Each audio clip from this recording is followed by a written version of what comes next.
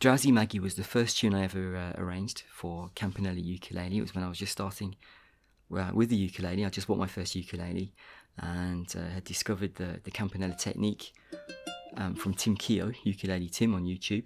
And it was a revelation for me. I really enjoyed that style of playing.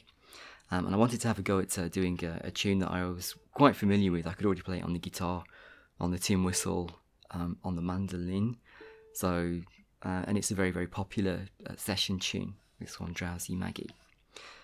Now, because it was the first one I ever did, I've made a few changes to it over the years. There's the second part, I don't know, I was never really happy with the way it worked.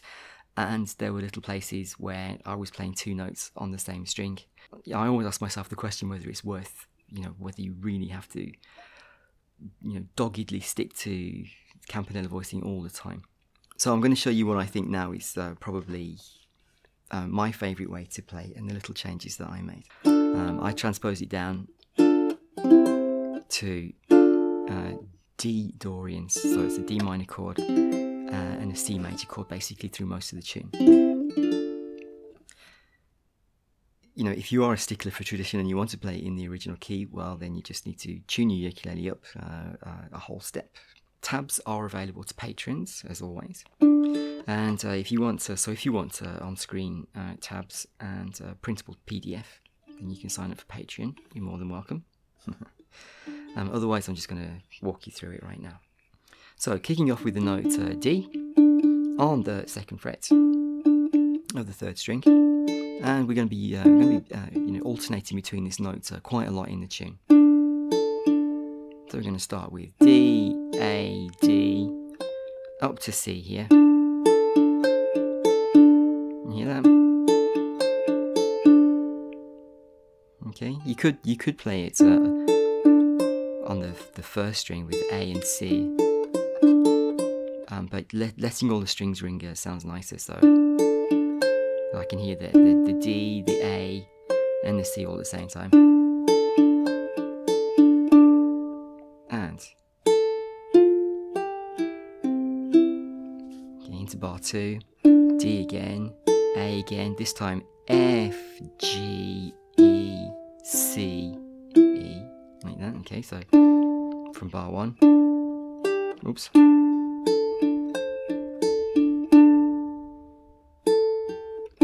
So from bar 1.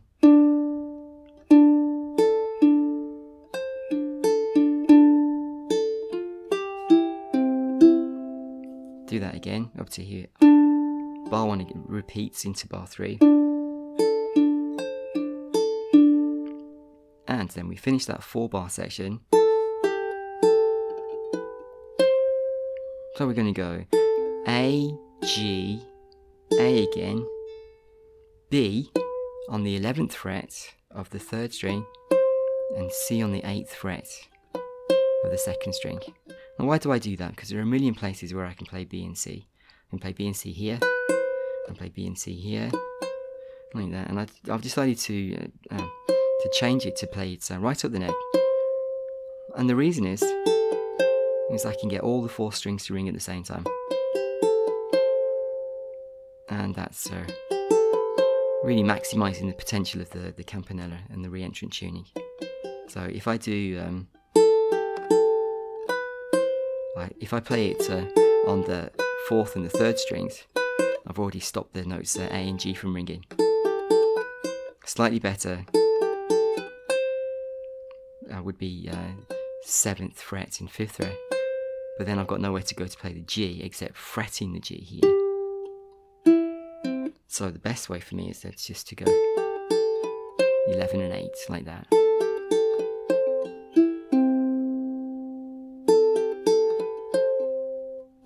Back to G, open C, and it repeats.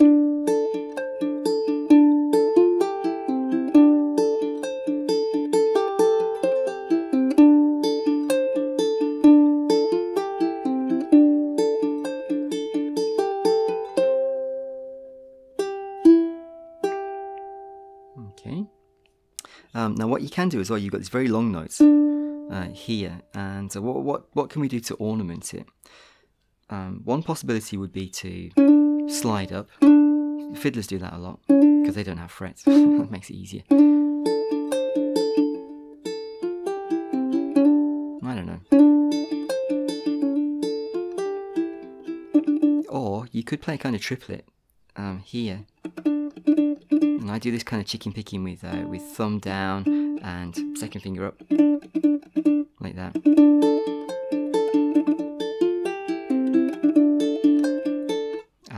It's actually 2 16th notes. 2 16th notes and an 8th note. But you could say it's got kind of triplet feel to it. Diddle dee, yeah. Diddle dee, dun dun dun dun dun dun dun dun dun dun dun dun. Now I did that all the way through on my first recording.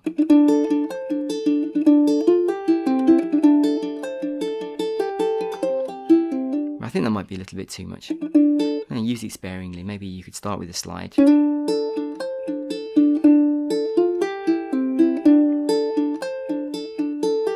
then bring in the triplet later on.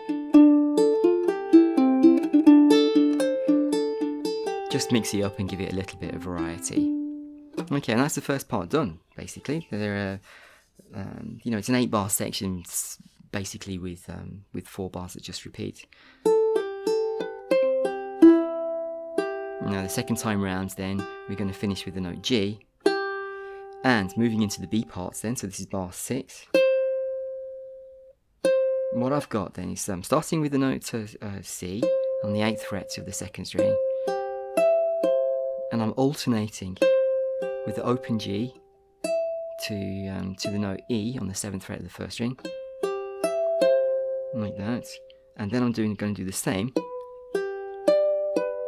with B on the 11th fret of the 3rd string and D on the 10th fret of the 2nd string. Okay, can you see that? Right, now fiddlers and banjo players and tin whistle players, they don't do that. They just, the original tune should be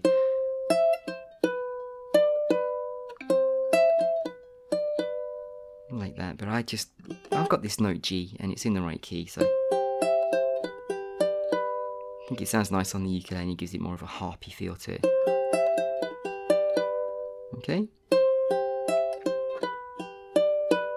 Okay, now the next bit is a little bit harder, and I have to make a bar because I want to play this note on the 4th string and this note on the 1st string.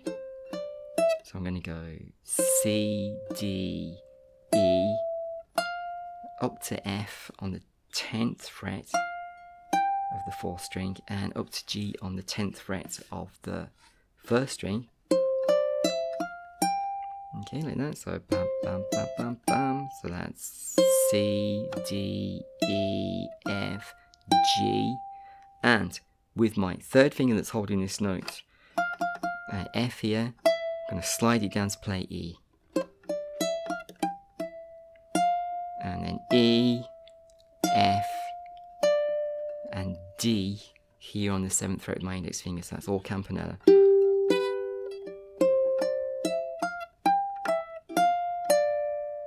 Okay, can you see that?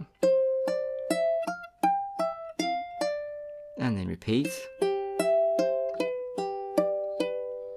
And with our end bar, like in the end bars of the 1st section, part at the A section, I'm going to go open A, open G, open A, and then B and C.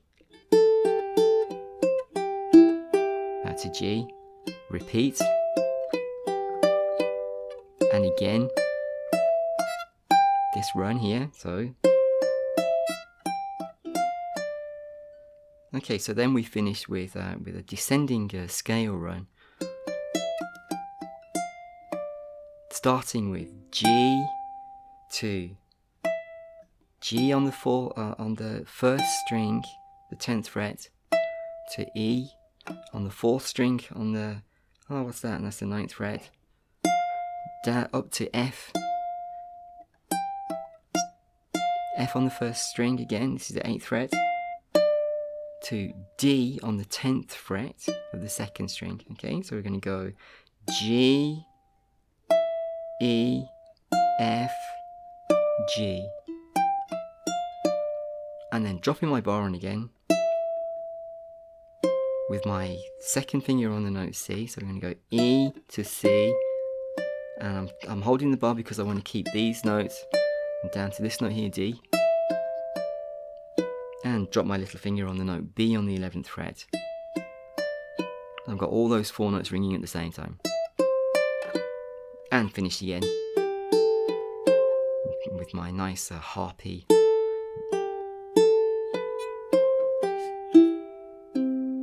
Down to open E, and that'll take me back into the A part again. So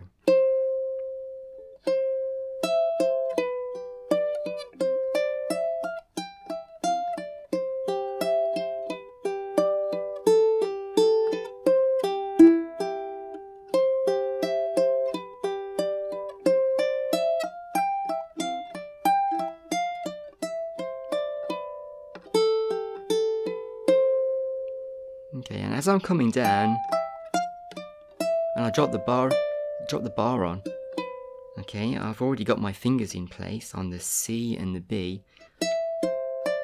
Don't move them, lift up the bar, and they're ready to play. It gives me a nice Campanella feel.